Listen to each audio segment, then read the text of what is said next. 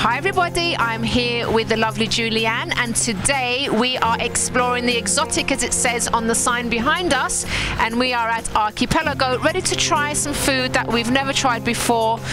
They have quite interesting things on the menu. Just things that you wouldn't exactly think to put in front of you for dinner, but we're apprehensive but excited, aren't we, Chrissy? Yeah. We are up for the challenge, but I mean this restaurant is really popular and I'm sure the food's going to be amazing. Yeah, let's do it. Let's go.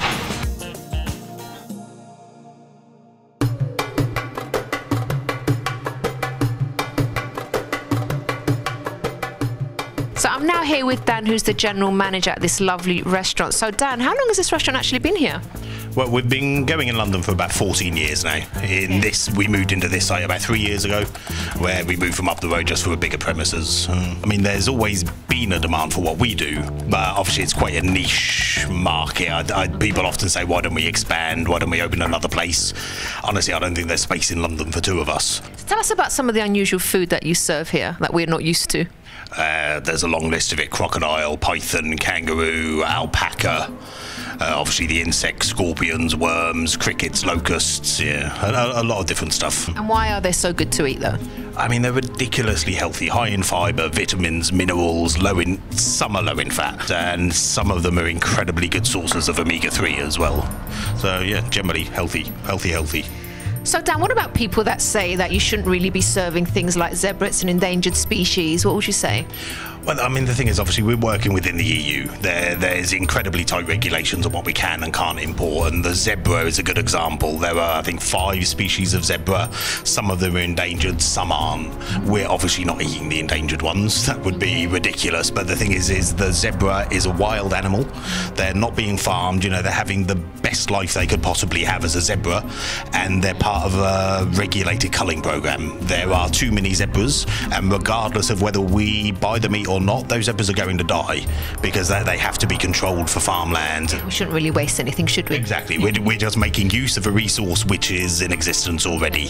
What would you say is your most popular dish here? Crocodile. Yeah. It's definitely, it's just one of those things that is so unusual. And at the end of the day, zebra is a red meat. There's obviously differences between it and beef and lamb, but it is still a red meat. The crocodile is just something more alien. Yeah. You know, it's almost like you're eating a dinosaur. No. I mean, it's just one of those things I think that you just have to try. You can't really describe it to anyone. Someone has to actually come in and have it. Come here and try it. Yes. Then you'll know. Definitely. Okay, so guys, I'm going to be trying the crocodile, and we also have the love bug salad here, which is mealworm, cricket and a couple of other insects there, which again we've never tried before, so I will let you know how they taste. And yeah, I'm gonna be having the python salad with some wasabi. Yeah. 1, 2, 3.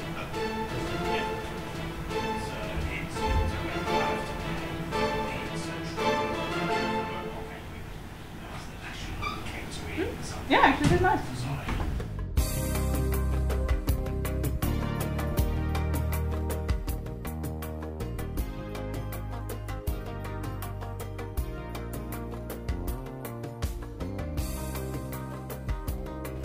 Now, I did say earlier that I've never tried the insects. I tried them. Yeah. Julianne loved them. Good. You? For me, it's a strange experience, but I think it's that you were telling me earlier about the psychological thing, that sometimes it is more of a psychological thing about eating insects than the actual taste, because they didn't taste bad. So Dan, tell us about your experience as a chef as well. But to be honest, I was classically French trained, which is a little bit different from this. But yeah, no, through my career, I went from French, did Italian, Moroccan, lots of different foods, but still ending up here, it's a learning curve. It's very something completely different then. Yeah, nothing prepares you for this. It's just, I mean, I have probably 400 cookbooks at home from all over the world. Russian, welcome to the table, and yeah, it's just lots and lots of research. And then for me, figuring out what oddities from different countries work well together. That's kind of what we like to do. A global fusion. I like to take bits and pieces from different cuisines and meld them together. Okay. Well, definitely amazing. You've got it spot on. Thank you so much for a lovely meal. Thank you. Thanks a lot.